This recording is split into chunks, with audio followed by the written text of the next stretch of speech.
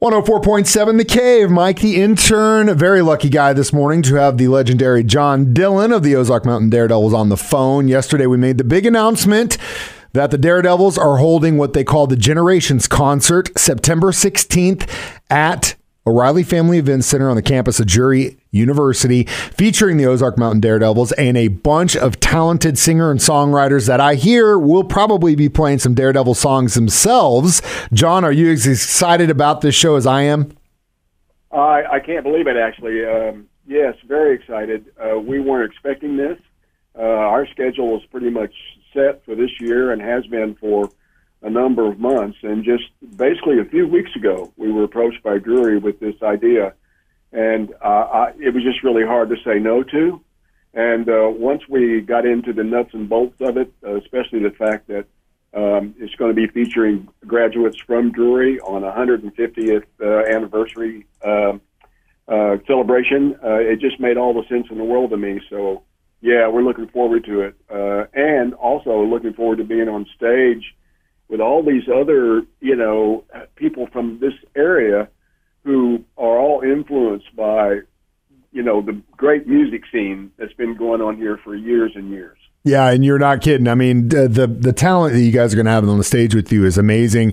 I think it's also pretty cool, full circle wise, that you actually did go to Drury, and now here you are all these years later, part of a big 150th anniversary party they're having. As a student of Drury, did you think that you'd be back doing this?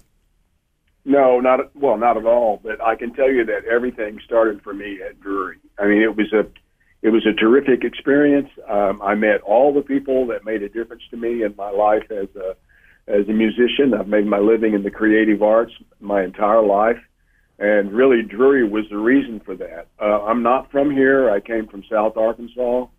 I was very lucky to get accepted to Drury. I was looking for a small school where I had access to professors and that kind of thing, and I didn't have any idea what I wanted to do. I wanted to learn more stuff. I just wanted a good education based in liberal arts and the humanities, and Drury gave that to me. And the next thing you know, I'm meeting all these amazingly talented people, and that led directly to the beginning of our band, which is now in its 51st year. So. Yeah, big congratulations on that. Fortunate man. Yeah, absolutely. We all are in some regard, and that's just such a cool story. Like I said, full circle for you and the band to come back September 16th. It's called the Generations Concert, featuring the Ozark Mountain Daredevils and a ton of great musicians from the area performing all kinds of good music. You got a chance to win tickets this week during the morning spin. Anytime I play the Daredevils on vinyl, just be listening for your chance to win. John, thank you so much for your time this morning, and we look forward to seeing you in September, sir. Hey, thank you, Mike. This has been cool. Take care.